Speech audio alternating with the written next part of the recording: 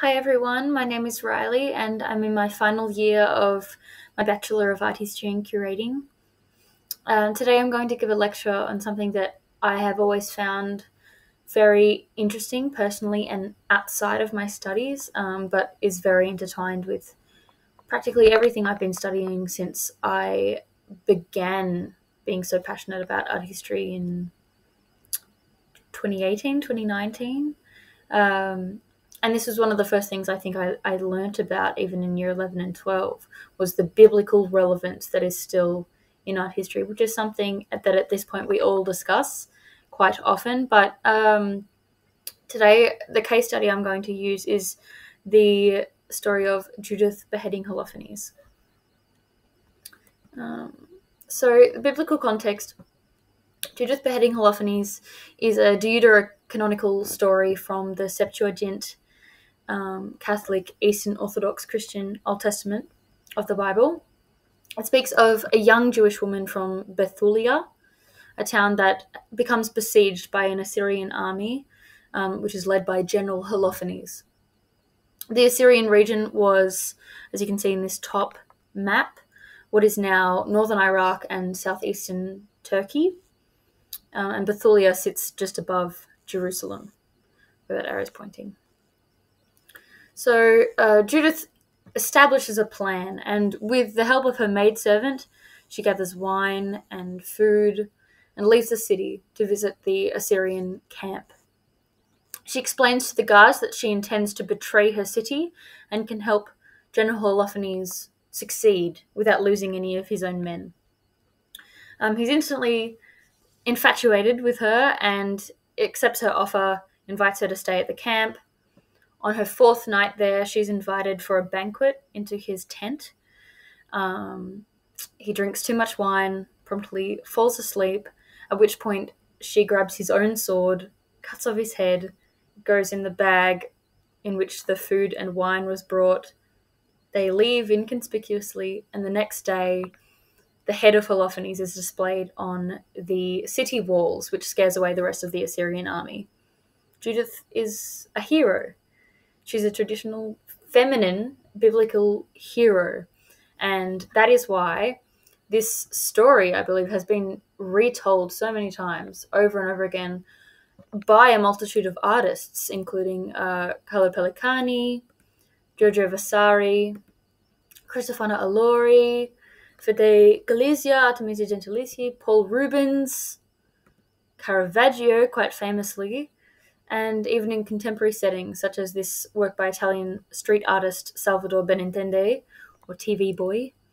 And there was also a film adaptation, the silent film, from 1914, starring Blanche Sweet and Henry B. Walthall, which I did watch, which was quite interesting to see this story that I've become quite familiar with portrayed cinematically, not only that, but in silent film form, to see what was the most core points of a story that they could expand to, an hour and a half. I found that quite interesting. I've put the link at the end of this lecture, so you can have a look if you would like. But in these traditional depictions, she's gentle, vulnerable, pure. There's this dedication to fulfilling her duty for her people, for her town, for city, and especially in Caravaggio's version, you can see that distress in her eyes, like she's aware of what she's doing and of her innocence being lost, perhaps. But what I'm going to talk about the most today is the practically antithetical Judith and the Head of Holofernes by Gustav Klimt, which I believe represents a psychosexual revolution for the character of Judith. He painted this in 1901 when the Jugendstil movement was focused on the stylization of these modernist topics to the point of extreme aestheticized beauty. And not only is Judith here beautiful, but she's also fitting into Klimt's golden age and adorned with golden leaf, like much of his oeuvre at the time, which is decorative and visually pleasing, but also implies that he's really shifting some things here. It's not traditional. It's not completely focused on being an historical painting. And with his influences at the time being exotic, mostly Oriental, a mix of Japanese, Chinese, Egyptian, Byzantine, European avant-garde styles, you can see he's experimenting and trying to reinterpret Judith's story for a modern audience in a wildly controversial, wildly modern way. There's no sword, there's no bag, there's no maidservant, there's barely a head.